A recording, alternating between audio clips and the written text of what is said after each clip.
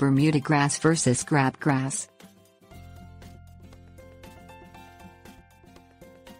Bermudagrass Cynodon spp. and Crabgrass Digitaria spp. are both fast growers that will bully and overwhelm other plants if left to spread unchecked. In some parts of the U.S., Bermudagrass can be made to behave itself to produce a thick, attractive turf if it's maintained correctly. Crabgrass, though never desirable as turf, is not especially difficult to control.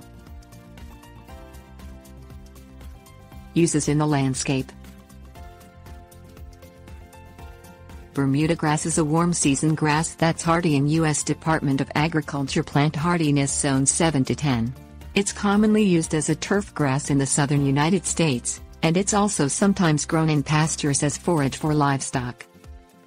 The two species of crabgrass common in the U.S. Digitaria sanguinalis and Digitaria ischemum, however, are annuals with no redeeming landscape or commercial uses.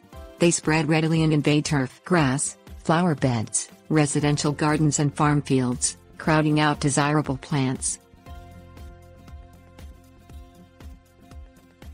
Appearance and growth habit.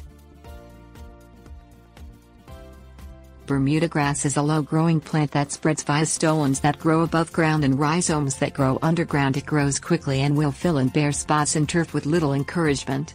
As a turf grass, it has a medium texture and smooth leaves with fine hairs at the base. During the peak of the growing season its leaves are dark green, but they will turn brown after a frost.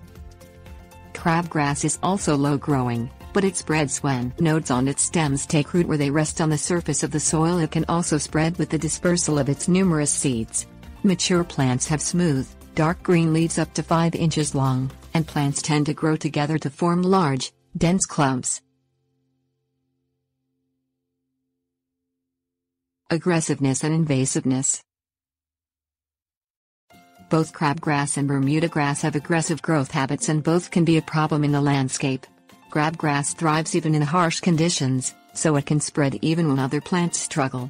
However, its seeds need light to germinate, so it may have trouble getting established in dense turf or densely planted beds.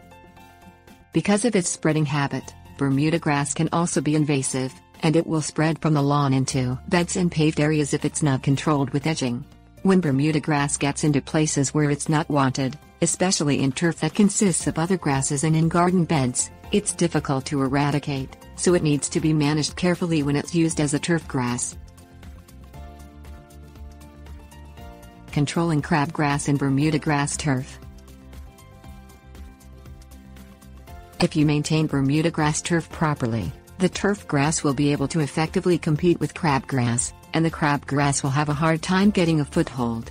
Mowing the turf to the proper height will prevent crabgrass seeds from germinating. Bermudagrass turf hybrids such as Santa Ana and Tifway 2 should be maintained at a height of 1/2 to 3/4 inches, and tip green should be mowed to between 1/4 and 1/2 inch. Bermudagrass will be most able to fend off crabgrass when it gets at least 6 hours of sun per day, so it is more vulnerable in shady spots.